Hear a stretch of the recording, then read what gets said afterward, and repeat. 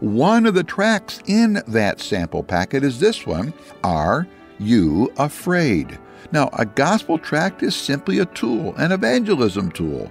It helps us give somebody the gospel in a clear, short, small way. A gospel tract is simply a short presentation of God's plan of salvation.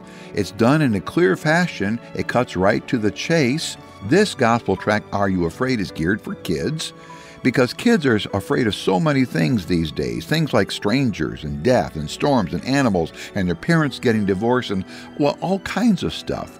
We help confront that using the verse out of Isaiah 40 verse 10, Fear thou not, for I am with thee. Be not dismayed, for I am thy God. And the verse goes on. I explain that verse in kid language in this tract, but I do it in such a way that it leads right into a presentation of the gospel of Jesus Christ. And young children, we're talking about elementary age kids, are coming to Christ through this gospel tract. It's a great tool for you, Mom and Dad, Grandma, Grandpa, Sunday school teacher,